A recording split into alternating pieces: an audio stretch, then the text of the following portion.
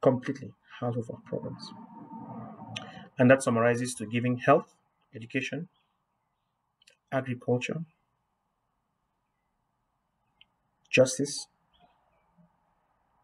and constitutional reform with local government, local governance, and revenue enhancing sectors like tourism. If you can just hand over those six key sectors, and of course, education, six, seven core competencies to local government, to a local elected government that takes responsibility of these seven key sectors: health, education, agriculture, um, justice, so the whole legal system, the constitutional reform, um, local government, you know, public administration at the local level, infrastructure development at the local level. These are seven key issues that are bread and butter issues for the local population. And of course, security, policing. It brings it up to 7 or 8 departments that take full responsibility. Then you can keep national defense as a national competency. You can keep the bigger strategic international relations and diplomacy as a national competency. Of course, national government as a national competency. Intelligence as a shared competency, because you cannot have a policing at a local level that effectively does coordination without sharing intelligence at the national level for national security linked to a defense cluster. A defense cluster that is isolated from civilian life. Isolated from civilian life so that soldiers do not have a responsibility and have nothing to do with local civilian politics. They have republican responsibilities, national defense, a professional army that takes care of external threats, not an army that chooses to turn its gun on its people and chooses to show its strength on its people. There's a problem with that conceptualization of governance. So this is the ideal that would solve, in my opinion, 50% of our problems. This is an ideal that is relevant whether we push for the restoration of a two-state federation or we secure outright independence. The pursuit of such an ideal does not contradict, in my sense, the pursuit of independence, because it is zeroing in the focus at two different levels.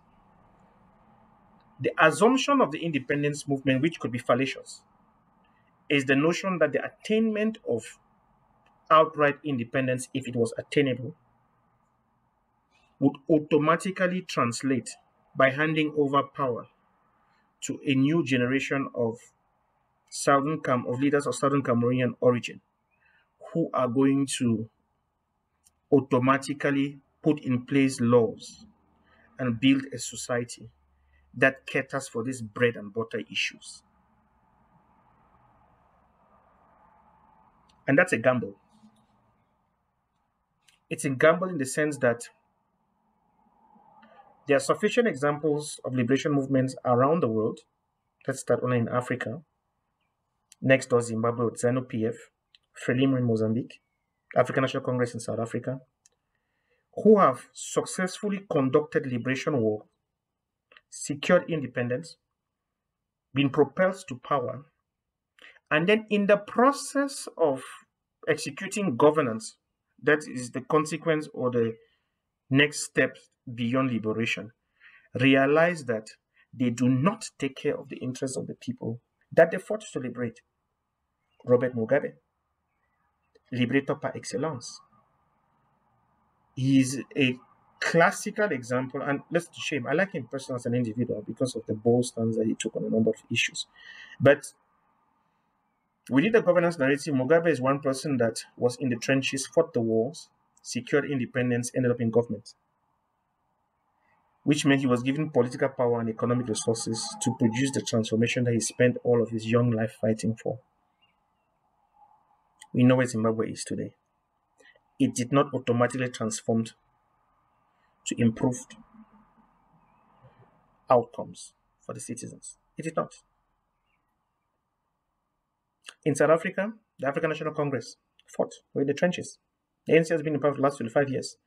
South Africa only has the luck or the advantage that the kind of settler colonialism that operated in this country built huge stock of wealth, such that the inefficiencies of the government is not apparent because of their point of departure.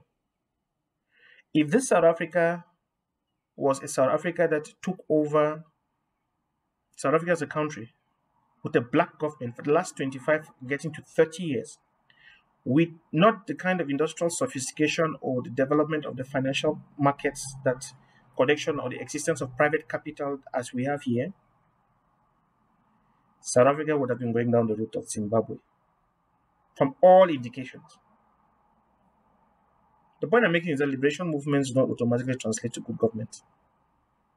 There are enough examples for us to see, which when applied in the context of the current Southern Cameroonians case, is to say that there is no guarantee.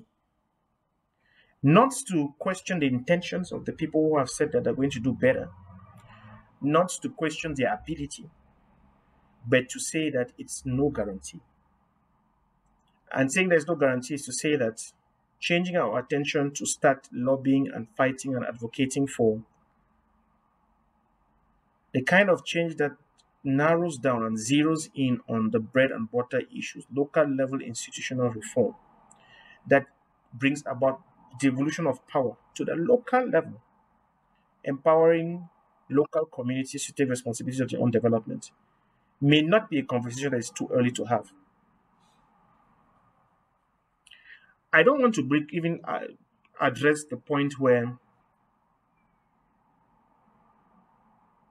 the competencies of all the people who for the last 6 odd years have put up their hands to fight for our liberation, the limitations that have been demonstrated in the understanding of the working of international relations and politics, in their understanding of people management, in their understanding of being able to just conduct a successful resistance movement or revolution war that takes the interests of the people at heart, in their understanding of fighting for the people while having the people on your side. Which brings me back to the question of the kidnapping of Regina Mundi. Now, Regina Mundi is going to represent for the Amazonian movement, for the Southern Cameroonian quest for restoration, for the whole struggle, as we want to put it, a defining moment. A defining moment from an ideological perspective, because it raises a fundamental question. Is it okay to kidnap or to deprive of liberty an 80-year-old woman, 80 and beyond, I speak under correction, who is a mother and a grandmother to us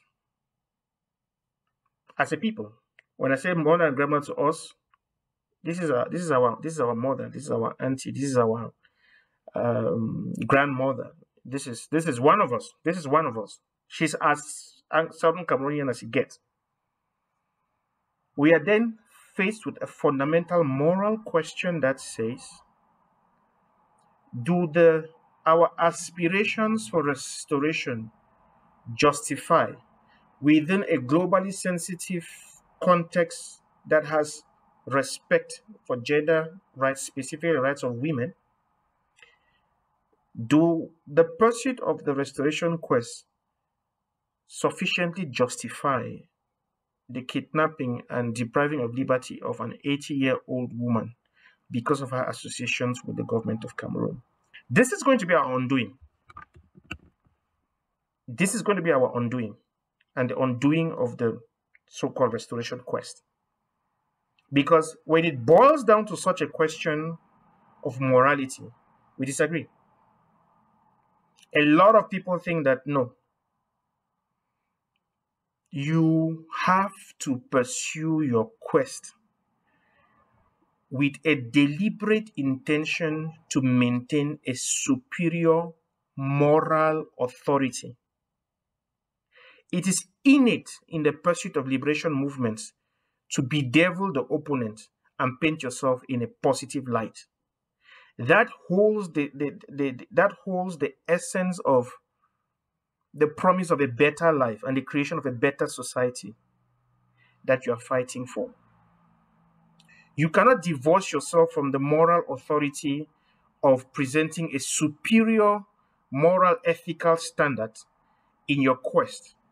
You cannot. The reason you cannot do that is because you are in a cause to conquer the support and the hearts of the people that you are fighting for. It is not a given.